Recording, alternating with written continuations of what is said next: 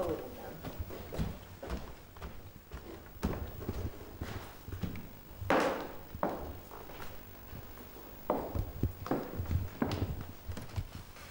Now this is the Bhutan room. It doesn't look like the Bhutan room anymore because it doesn't have the Bhutan bedspread and curtains.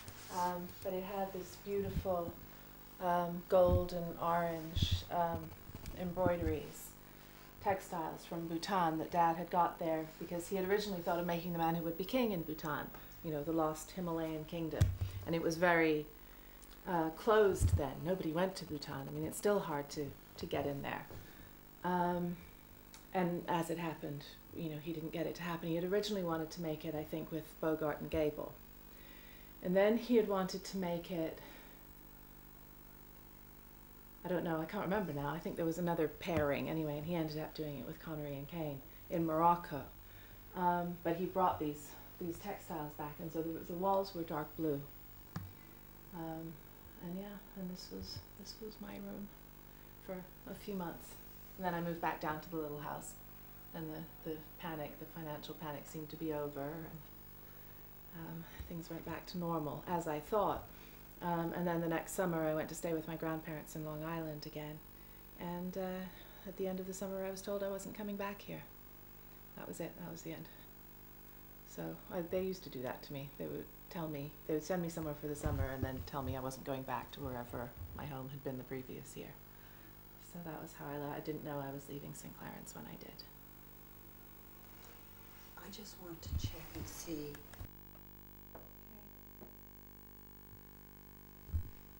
So this was my dad's room, his bed.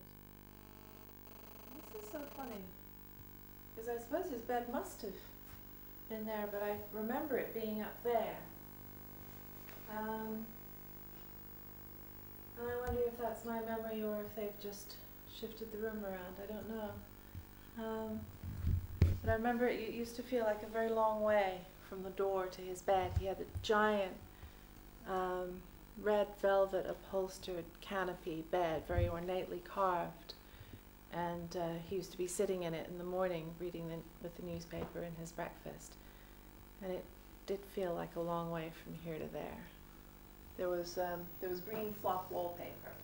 There weren't so many Indian restaurants in those days, so flock wallpaper wasn't quite such a funny thing. It was kind of glamorous and Venetian when Dad had flocked wallpaper. And it was dark green, and I used to like the way it felt against the brass of the light switch. This is still the same light switch cover. And would he have been, when you say when he was working, when he worked, was he receptive to you coming in? Do you want to come in further? Yeah, I don't know that he was really. I don't know that he was really working. It was the morning. You know, he was reading the newspaper and having his breakfast. And yes, absolutely, he was receptive to us coming in. Usually, it was when Danny was here, my brother Danny, who lived in Rome most of the time with his mother. But they would come for holidays, Christmas and Easter and summer. And Danny wasn't as much in awe of Dad as I was. Partly maybe because he'd known him all his life and I hadn't. I first met him when I was 4.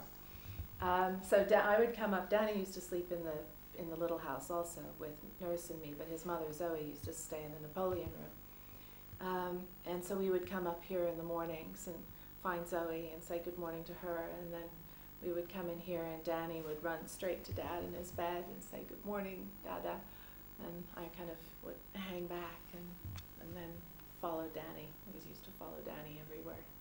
He was 2 years older than me.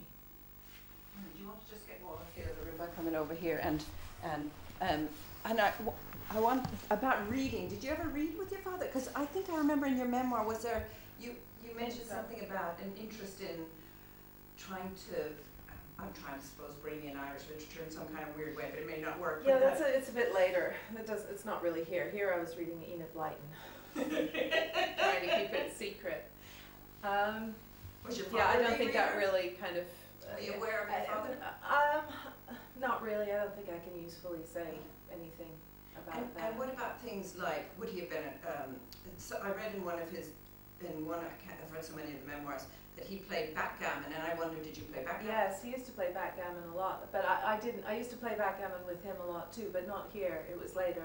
I left St Claren's when I was 7, that summer when I was in Long Island outside New York and was told I wasn't coming back. Was the summer I turned 8.